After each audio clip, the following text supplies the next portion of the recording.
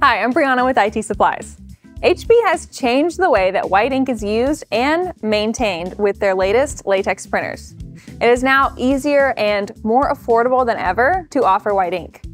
We are often asked what applications white could be used for, so this video is all about the 5 ways to print with white ink. I'm going to show you printed samples and give examples of the many ways to utilize it.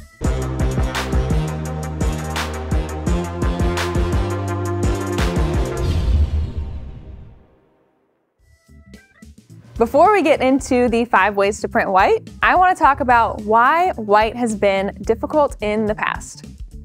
Print shop owners will tell you that printing with white ink has been a challenge, to say the least, for many years. The reason for that is because it requires a lot of maintenance and can get costly if not cared for properly. White ink is made using titanium dioxide, which is a highly effective white pigment due to its brightness and opacity. The pigment is suspended into whatever the carrier fluid is for the ink. So for latex, that would be water. Titanium dioxide is heavier than color pigments, so white ink is thick and has a tendency to settle. Because of this, most white ink will have instructions to shake the cartridge every so many hours to prevent that sedimentation. Since it is thicker than color inks, it can also cause clogged print heads. The best way to prevent that is to either use it frequently or do regular cleanings to keep the print heads fresh.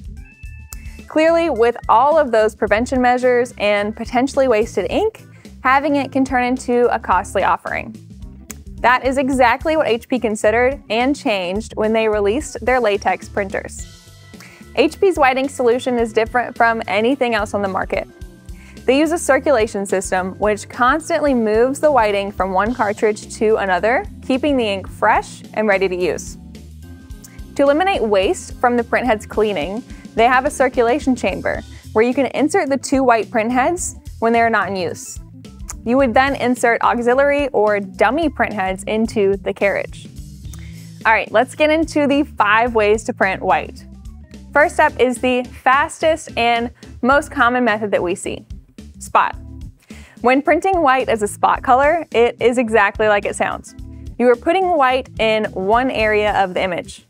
That could either be in a file with a lot of color, where you only need white in certain spots, or like our sample here, which is done on a clear media, and we've used white for the entire graphic. This would go in a window, most likely.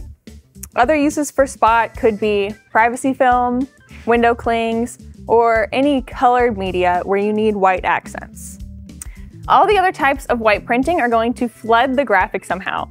So the next one we have is underflood. Underflood is when you print white underneath color. So it's good to hide colored media and certain areas, or print onto clear media, which is adhered to a non-white substrate. Our example is done on metallic paper. The image has some areas with nothing where you can see the metallic coming through, especially in the kids' creepy, shiny eyes. The underflood is done behind all of the color so that we still have a really vibrant print. The opposite of that is overflood. Overflood is done by printing white over color. So this is really meant for rigid applications like our example, which is on acrylic. You would be viewing this image from the opposite side of the acrylic, and we want it to look really opaque, so we added that white layer after the color. This print was done on the HP R1000 in our showroom. The next method is called 3-layer. What you're doing here is printing in 3 layers: color, white, color. This is really great for backlights that you want to look good during the day and at night. Adding that layer of white, then a second colored image behind it, makes for a really vibrant print during the day. And then once you light it up as a backlit, the saturation helps keep it as vibrant as possible. The example in this book shows a clear film that would look good from both sides of a window. Last up is 5-layer. The 5 layers are color, white, black, white, color. What you are doing with this is creating a blockout layer for a double-sided print. So again, this would be great on a clear media. maybe hung in a window where you want to see two different images on either side. The layers of white that you add increases the opacity for both prints, where you add the black layer in the middle to separate them. So here we've got our sample with one image on one side and a different image on the other side. Fair warning, this mode is very, very slow. So make sure you check the print time and are charging your client enough if you want to do 5-layer mode.